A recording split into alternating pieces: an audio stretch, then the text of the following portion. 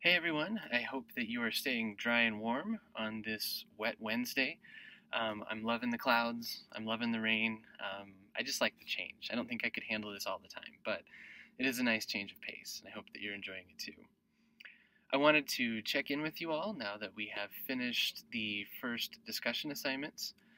So last Sunday was the due date for the first two discussion assignments. I've given feedback to everyone who completed work there, so please check that. Let me know if you have any questions. I always really enjoy reading your work on the discussion board um, because you come up with such creative ideas. No matter which forum you decide to respond to, there are always memes that make me laugh, um, proposals about the Oñate statue that really make me think, and also great comments on the historiography of the Pueblo Revolt, whether or not you knew that's what you were getting into with that particular prompt. And I did particularly enjoy the work that you all did, those of you that chose to, on the Sagaster Hyde paintings. Our speaker yesterday, and there were a few of you who I met in person there at Dr. I'm forgetting her name, Margie. Her talk yesterday focused on digitizing records and thinking about how archives are organized in ways that unfortunately tend to reproduce inequalities and power relationships in society. And so, having just read a lot of your thoughts on the digitization of those hides and those records, was really connected for me listening to her talk yesterday. So, again, I really enjoyed your work. Thank you for putting in so much creativity and so much thought. I am planning to post videos for each of the forums that you completed, where I'll make a few comments about the forum in general and the ideas that we presented there in general.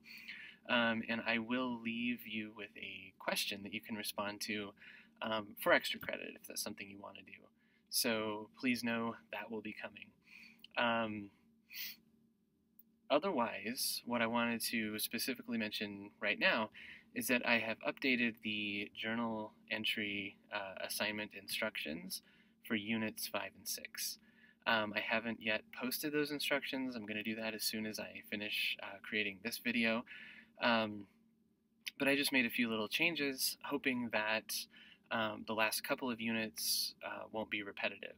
I felt like some of the middle section, especially where you're talking about which materials are most engaging, had become a little repetitive for you. That may have not been the case, but either way, I'm giving you a few different things to think about for the journal entry. So that you'll still have 3 paragraphs.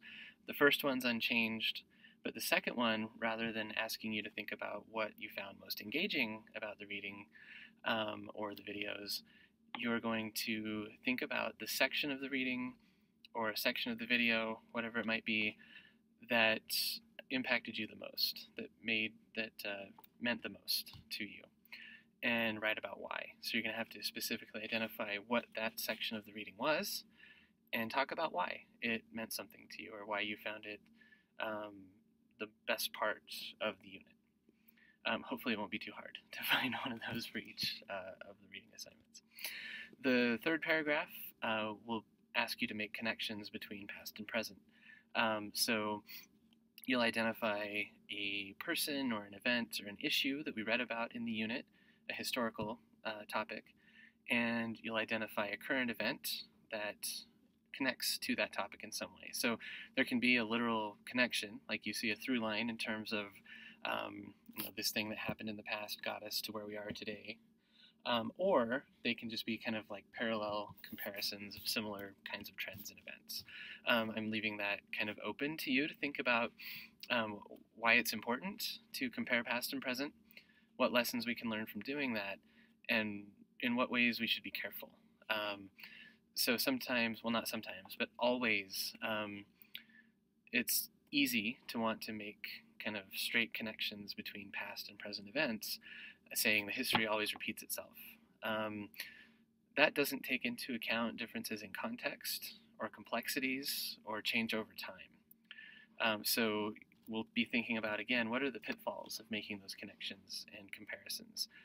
They're important to make. Don't get me wrong, and I think we should, but we need to be critical as we do so and thoughtful as we do so. Okay, so I think that's all I wanted to say here. I hope that you're having a great week. I hope you had a good Halloween.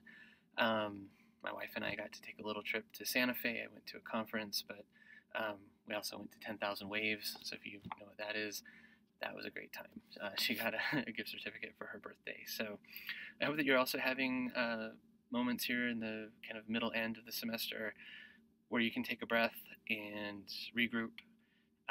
If you're not doing that, try to do it. It's worth taking time to do that, I think. If you need anything from me, please don't hesitate to ask, and I'll talk to you soon.